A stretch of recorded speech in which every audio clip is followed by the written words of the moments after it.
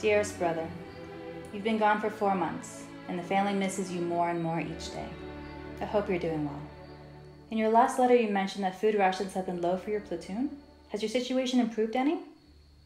I wish I could say that conditions here at home are improving. Local businesses have been turning operations over to wives and daughters as the owners get called off to the front lines. Even I've been called to work. I spend my days collecting coal and scraps at the scrapyard. I hope this letter finds you well. With love, your sister Jenny.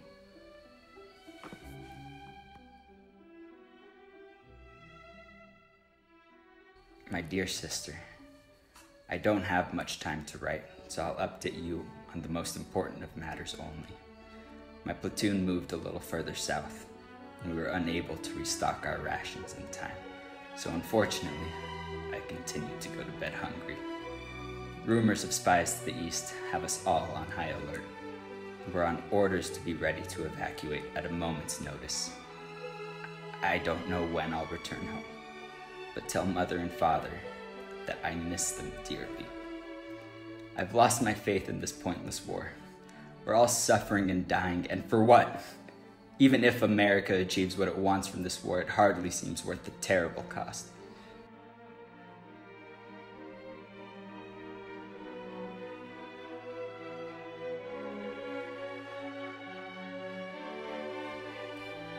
Dearest Mother, war is difficult, but my belief in the cause of this war and in our Tsar has never been higher. I keep a picture of our great leader, the Tsar, with me at all times to give me strength. We do not have enough food or supplies, and what we do have is ruined by the dampness of the trenches. The fighting seems constant, and many of my friends and comrades have died. Despite the horrors of war, my love for my country drives me. I have faith that we will emerge victorious from this war whenever it may end, and Russia will become even more powerful and dominant across the world. I hope you are proud of me and my contributions to our great nation. For Mother Russia!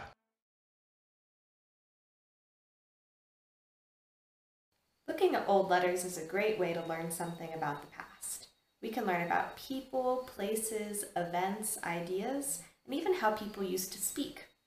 In this lesson, we're going to dive into learning about tools we can use to learn about the past. We call these primary sources. Understanding and analyzing primary sources is an important competency first introduced in 8th grade and reinforced throughout upper school history. So get your time machines ready because it's time to learn about some history. Okay. Before you jump into your time machine, let's take a look at the present. Over the next 3 slides, you will see 3 different pictures or blocks of text. They will be numbered 1, 2, and 3. Your task is to look carefully at each slide, and for each one, you need to answer 3 questions. Number 1, what is the object? Number 2, who wrote or made this object? And number 3, how did that person get or learn the information needed to make the object? Trust me, it'll make more sense when you see the objects. Pause the video on each slide to give yourself time to write, and then unpause the video to continue to the next slide. I'll see you soon.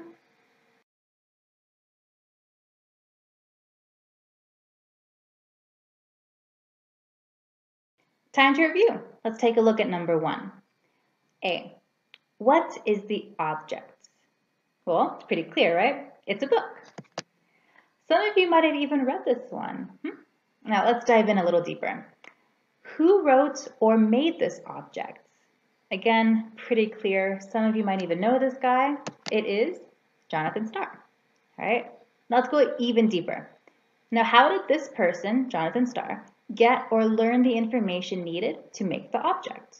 Okay, so think, how did Jonathan get this information? That's right, by living and working at a Barso. That's how he got the information that he needed to make this source or this book. Okay, let's go on to number 2. What is this object? This is a painting of the Eiffel Tower. Okay, now going forward, it might be a little bit more difficult. So, who wrote or made this object? I can't see a name anywhere, and I'm pretty sure you can't either. But it's clear that it was made by an artist, right? So this artist, judging from the paint used, was an artist who liked using acrylic paints, okay? So going on to the last one. How did this person get or learn the information needed to make this object? This one's a little bit tricky. Maybe he got that information by visiting the neighborhoods around the Eiffel Tower, okay? Or maybe he's never been to Paris. It's also possible that he just saw a picture of the Eiffel Tower and then used that to make this painting. Last one. A. What is this object? It is an article about sliced mayonnaise in Japan. Raise your hand if you like sliced mayonnaise. Yeah, exactly. All right. Now, who wrote or made this object? Again, there's no names, but we can figure out that it's probably a journalist, right? A journalist is someone that writes articles. Now let's think.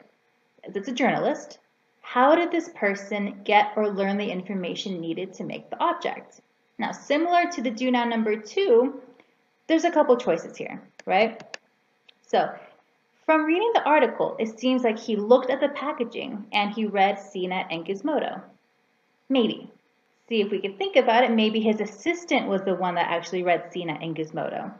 We don't know if he actually had the package in his hand or if he just saw a picture on the internet.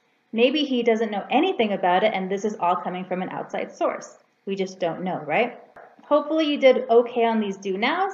It's okay if your answers don't completely match up to what we said, as long as it matches up with the main idea. I think now it's time to jump into your time machine. Have fun! First, we're going to go through definitions of primary sources and secondary sources. Let's start with the definition of a source. A source is a person, document, or object that gives us information. A primary source is a source that was created by someone who directly witnessed or participated in the past that you are studying. The author knows about the historical event because they witnessed it themselves. Primary sources are really important tools for historians because they give us first-hand information about the past. That means that you can use these sources to draw your own conclusions about the past, rather than relying on someone else to tell you what happened. Primary sources also offer a variety of points of view and perspective of events, issues, people, and places, and show us that two different people can view the same event in very different ways. Now let's talk about secondary sources. Secondary sources are documents, text, images, and objects about an event that were created by someone who referenced primary sources for their information. However, creators of secondary sources did not directly witness or participate in the past, but have studied it and learned about it through primary sources. Some examples of these can be textbooks, books, or essays that you might write using primary sources. Let's look at an example and try to decide whether it's a primary or a secondary source. So imagine someone is trying to write an article about the founding of a Barso school. They find a letter that a student in a Barso's first class wrote home to her parents about what classes are like here. Think about it. Is this a primary or a secondary source?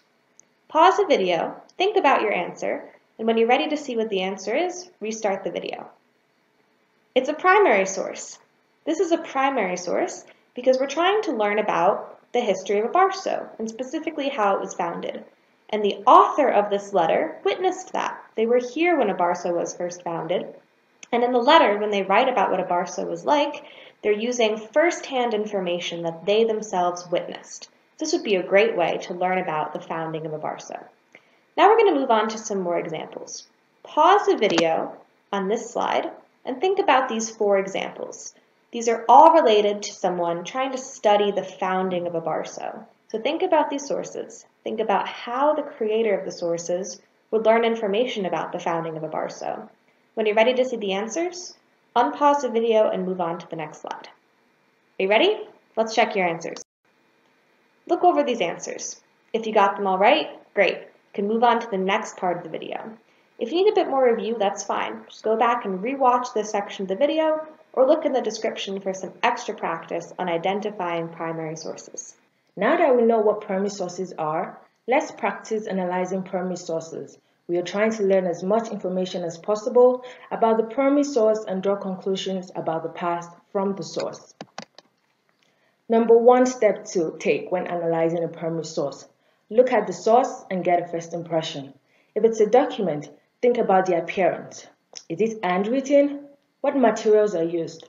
If there are pictures, what do you think is in those pictures? If it's an object, what is your first thought about what it might be? Number two, examine the source carefully. Read it thoroughly. If it's a written source, and then paraphrase the source section by section. Pay close attention to word choice, and if it's a visual source, look for captions, labels, or any other information with the source. Number three, think about the author or creator of the source. What do we know about them? Do you see their opinions or thoughts? What do you think their perspective of the past might be? Number four, when was the source created? Can you find a date? Number five, what is the audience of the source? Who was it created for? Why was it created?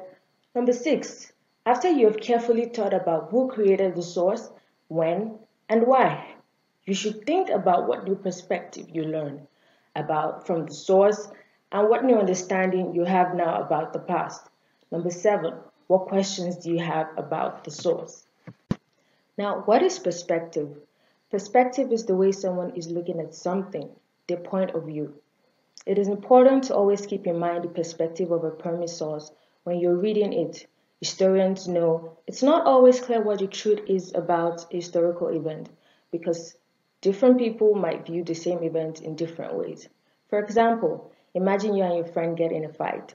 You both probably disagree on what happened exactly. If you both write letters to your parents about what happened, they'll probably look at it very different. Okay, now that we've gone over how to analyze primary sources, we're going to do some guided practice with the letters that we heard at the beginning of the video. Let's start with this first example. We're going to start by just taking our first impressions of this letter and making some predictions about what we're going to learn in the source. So just by looking at the address at the top of the letter, we can learn a few things. We can learn that this is a letter addressed to somebody in the United States Army. We can also see the date, September 10th, 1917. Now, if you study World War I, you'll see that 1917 is the year that the United States begins fighting in World War I. So just from that first glance at this letter, we can make a prediction that this letter is going to give us some information about the United States at the beginning of World War I. Now, we're going to move on to the next step, which is reading carefully.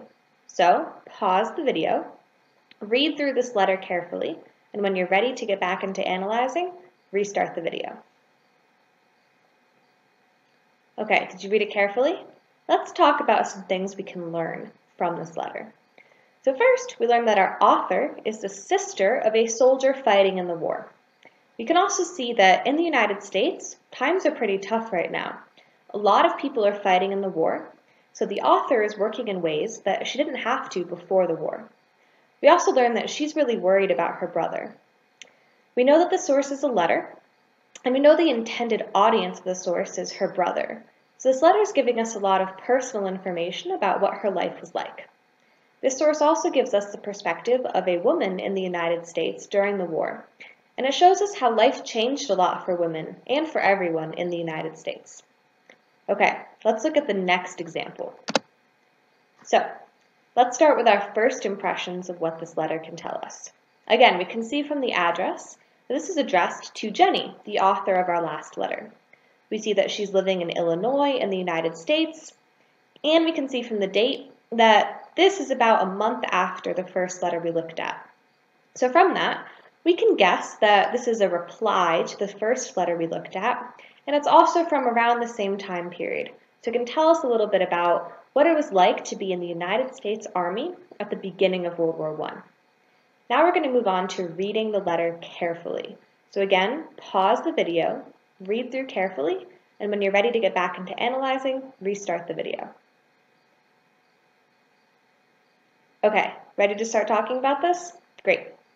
So let's start by thinking about our author. So we learned that the author of this letter is fighting in the war, and he's really facing a lot of problems. Sounds like fighting in the war is really hard. We see a lot of this author's perspective. He seems really angry and frustrated. He doesn't want to fight in the war, and he thinks the war is not being fought for good reasons. This primary source tells us that this author felt that the war was bad and not worth being fought. However, we can't assume that all soldiers felt the way that this soldier feels. This soldier also gives us some information about what the lives of soldiers in the United States Army in 1917 were like. They didn't have enough supplies and lived in really rough conditions. So, this letter gives us a really interesting perspective from one soldier fighting in the Army. Now, let's look at a third letter that shows us a different perspective, also from someone fighting in the war. Okay, this is the last letter. Again, let's start with our first impressions. Look at who it's addressed to. It's someone living in Russia, right? So we can tell that this letter is probably giving us a different perspective than the letters written by Americans that we saw before. You can also see the date, 1916. Now again, if you look at the dates for World War I, you'll see the war begins in 1914, and Russia begins fighting right away. So this letter's from about 2 years after Russia begins fighting in the war. So we can guess that this is going to tell us a little bit about what it was like to be in Russia during the war. Now, pause the video, read carefully, and when you're ready to start analyzing, unpause the video. Great. Let's think about the perspective and what we can learn about this author. So this author has a much different perspective than the last letter we saw, right? This author is very proud to be fighting in the war. As he's telling his mother, he's happy to fight for his country. He's patriotic, he loves the leader of Russia, known as the Tsar, and he believes that this war is a good thing for Russia. America and Russia were allies during World War I. That means they fought on the same side. However, we can see that two different soldiers had very different perspectives of this war and felt very different things about what it was like. As these sources are showing you, one primary source only gives you one perspective on an event in history. You can't assume that everyone in history views the events in the same way. That's why it's important to look at many different primary sources to get an idea of the whole range of perspectives people might have. Take a look at the next few slides. They show sources all about the Spanish flu pandemic, a dangerous illness that swept across the world in 1918.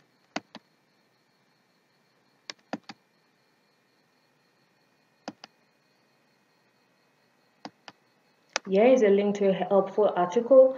The link to this article is in the description of the video below. Now use the primary sources from the previous slides to help you answer these questions.